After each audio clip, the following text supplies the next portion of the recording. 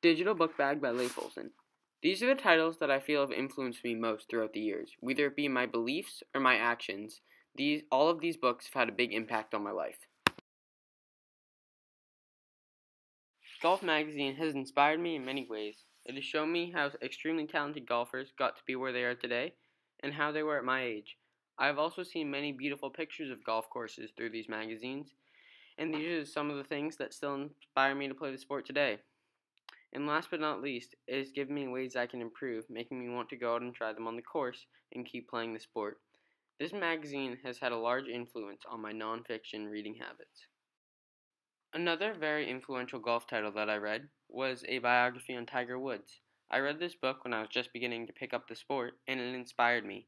Even though Tiger Woods is not considered the best person by many social standards, this did not faze me, because what I cared about was his dedication to the sport, and how hard he worked to get where he is today, and how focused he was, and it inspired me to improve my own skills. Harry Potter. Harry Potter was one of the first big series of books that I read, and being a young person and easily influenced, it made me feel lucky to be in the position I was with kind parents and a loving family. It also made me want to work harder because he worked hard from nothing and made a big difference in many people's lives.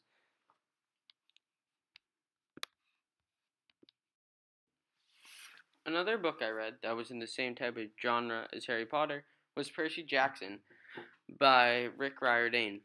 Percy was a person who worked hard for everything he had. Even though he had a famous father, one who was very successful, it was not the reason why he achieved greatness. He fought battles day after day, not only to keep himself alive, but risking his life for others. That inspired me to be a better person and want to help others. This book also showed me how much more you can learn from reading a book than watching the movie. I remember being extremely disappointed when watching the movie on such an exciting book, and the movie was quite disappointing. This inspired me to read more. SSR, or Silent Sustained Reading, was very helpful to me. It gave me time in my day to read books that I enjoyed and not just ones that were assigned to school. And it also gave me a scale of different levels so I could see how I was doing and if I was progressing in my reading abilities. It made me work harder so that I would be able to progress to the next reading level and improve my comprehension skills. Iqbal. Iqbal was a book about kids who were forced into labor making rugs, originally being told they would be released once they had paid back their family's debt, but then being tricked into staying for the rest of their lives. This was very eye-opening to me because we have several of these rugs in our home, though I'm not sure if they were made by enslaved children or not. They come from the same area, time, place, and style. This connects to part of our human geo work in the fact that one of the main problems of racism and slavery was not due to racial intolerance, but ignorance.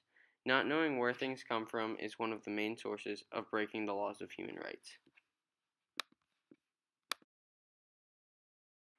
Some of the reading I have taken most interest in has been about how our universe is ever expanding, how it is infinite, and currently science would say that it is impossible to reach the end of it.